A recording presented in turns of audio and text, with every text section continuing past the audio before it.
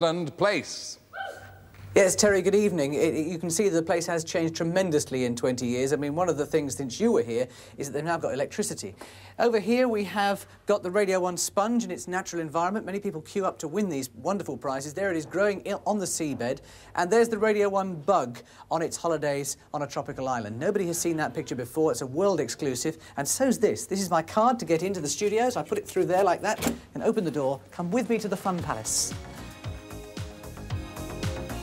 Evening. Come with me.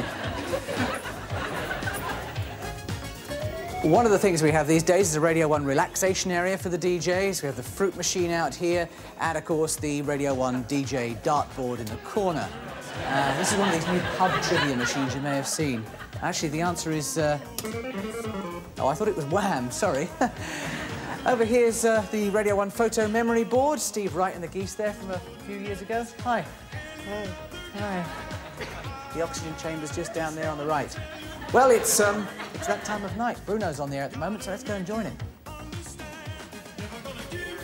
Hi, Mike. How are you? Sorry about the mess. No, it's all right. It's all right. I'll just fade this record out just a little bit here, if you don't mind. Oh, this is the studio which I use this first thing in the morning, and then Gary comes in at lunchtime, Bruno comes in, and John Peel finishes off, and we all sort of clear up after each other. And we better explain how it works. Well, yes, it looks complicated. It's not really that complicated. In fact, it's more complicated next door. I mean, we've got the turntable here, which is a far cry from the old Dan set. It's quite clever in many ways because it doesn't only go forward... It's got Terry Wogan above it, look. It doesn't only go forward, but it also goes in reverse. And the nice thing is it'll stop where you want it to stop as well, hopefully. So Radio 1 could go backwards right for the next 20 years. Absolutely. And we're going on to compact disc with jingles, aren't we, this week? Yeah, in fact, I believe that we are the only radio station anywhere in the world now with our new jingle package on CD. Let's have a quick look at that. There they are. Excellent, huh? How could we ever afford such a brilliant thing? Ah, well, you see, this was surprising. How does this work? Well, this is the CD player. There's one of two, of course. These are the professional ones, which allow you to queue up exactly where you need to queue. I tell you what, we'll select one of the 50 jingles on the CD. We'll go for number 5. You're not going to play a jingle before they're launched? I might do, can I? Go on, let's go for number 5. This is the new Top 40 jingle, actually, because, of course, the new Top 40 starts on Sunday. Have a listen to this. The official Top 40 in stereo FM, Britain's favourite Radio 1. There you go. I love those northern accents in there. They're very good. Listen, we've got Janice Long with us this evening as well, because she's about to go on the air in the next studio in just a few minutes' time. Hello. Hello, I got caught on a bulldog clip. Yeah, on the top of Terry Wogan's head. Why is there a bulldog clip on the top of Terry Wogan's head? You are unique because you are the only Radio 1 DJ who's pregnant. Not the first to have a baby, because Annie Nightingale, of course, has got children, and the ranking Miss P, but yes, yes. So when's the baby due? It's due at the end of January, beginning of February, so can't wait. And you're just going to keep working right the way through? And carry on, take a break and then come back. Well, that'll be nice. Yeah. What about Radio 1 20 years ago? Where were you? Were you listening to Radio 1 20 years ago? I honestly can't remember. I don't think I was, but I do remember listening to Johnny Walker. I remember him, he was a sort of great influence and made me go out and buy records. He used to play things, The Poacher and Steve Miller and things like that, and he inspired me to go out and spend my pocket money on records. And of course he's back with us now as well. Yeah, of course, Saturdays, yeah. Bruno, were you listening to Radio 1 when it started? Well, no, I wasn't. I mean, I'd be just 5 then at the time, or thereabouts. In fact, my first taste of radio was whilst Mum was running a guest house, and Jimmy Young would be playing... you know, those old hits on Radio 2. Was it Radio 2 or Radio 1 and Radio 2 were linked at that time, weren't they? They sort of mixed and matched, didn't they? Yeah. You see, we're supposed to be the teenage network. We're supposed to be feeding the teenagers of the United Kingdom. Do you think it's a job we do well? Well, all I can say is that we conducted a survey and found out who actually listens to the show that I do and what sort of things that they wanted to hear, what sort of music, what sort of papers they read, how they voted, all of those sort of things. And consequently, we sort of tailor the show in that direction. And that's why we do a lot of features on the show. We might be discussing Nicaragua. Tonight we're looking at the Labour Party conference, or we could be doing a report on racial harassment. And apart from the sort of music they want, I'm scouring the country looking for new bands and playing the sort of music that they want to hear. So from my point of view, yes, I think we are. How different is a DJ today from what a DJ would have been 20 years ago, apart from the haircuts? Oh, definitely the haircuts. They've changed. Yeah, mine hasn't been cut since the 70s, you can probably see that. I don't know, I think there's more to radio than just music today. I think it's a question of entertainment now, and in some ways being a little more creative.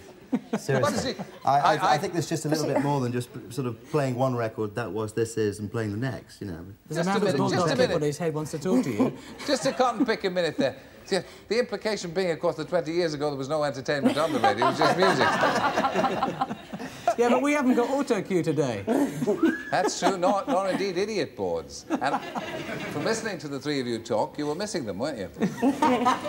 Yeah. Thank you for that. Thank you for the insight, Mike, and you too, Bruno and Janice. And I've got John and Tony with me, who you've probably seen. And we're honoured and delighted to be part of this whole Radio 1 extravaganza, aren't we? And how good to have a pregnant disc jockey on the show. Thank you. My compliments to you, John, and perhaps you'll lose weight later on. But any message for John or Tony before we leave you, chaps and lady? No, not at all. Yes. Oh, you've got... Janice has a message. Because of all of these television people here, we've run out of milk, so can you bring some in, John? I will do. I knew you'd turn out to be good for something one of these days. Yeah. Thank you all three of you. Thanks a lot, Mike and Bruno and Janice. Thank you. Nice Bye. to join you. Bye.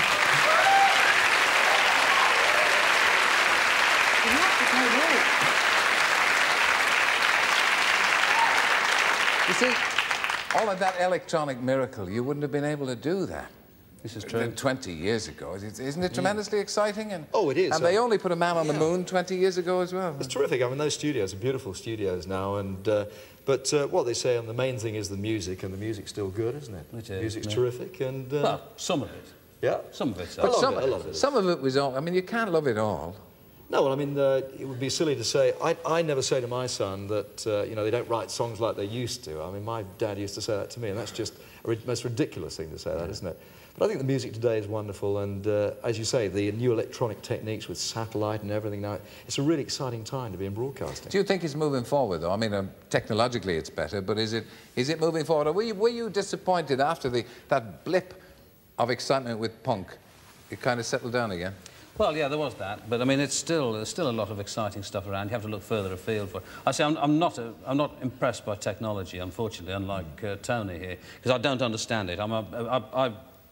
Technology leaves me after the toothbrush, you know. I mean, so I just have two turntables and a microphone, and any time I try to involve more machinery than that, I usually get it wrong. So I'm not really that fascinated by the technology. And compact discs and things, I had a compact disc player for 2 years before I eventually found out how to plumb it into the system. And I never use it, you know, so it's... I mean, I just like doing, just like me, a microphone and two turntables. Sounds very romantic. But radio's better now than it was 20 years ago, because it's faster, it's more precise, and the whole thing is better.